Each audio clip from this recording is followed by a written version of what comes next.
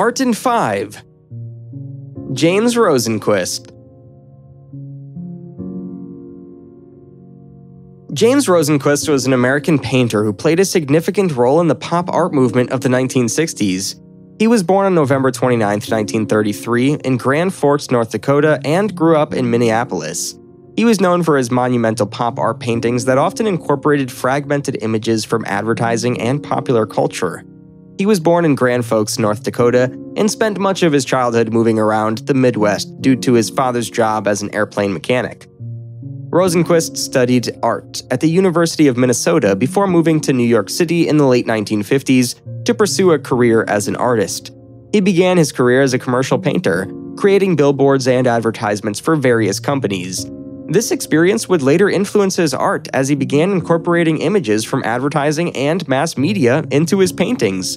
In the early 1960s, Rosenquist became associated with the pop art movement, which was characterized by its use of popular imagery and bright, bold colors. He gained critical acclaim for his large-scale paintings, which often featured fragments of images from advertising and popular culture arranged in surreal and unexpected ways. Some of his most famous works include F-111, 1965, a monumental painting that measures 86 feet long, and Marilyn Monroe 1, 1962, a portrait of the famous actress created from fragments of images from magazines and advertisements. Rosenquist was also known for his printmaking, creating numerous lithographs and screen prints throughout his career.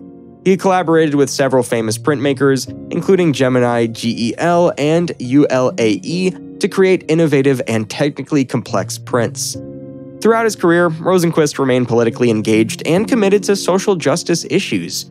He was a vocal critic of the Vietnam War and created several works that addressed political and social issues, including The Fireman's Coat, 1983, a painting that critiques the Reagan administration's policies towards nuclear war.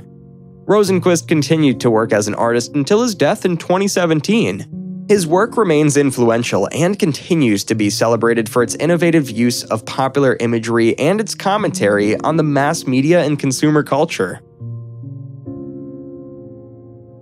Art in 5. James Rosenquist.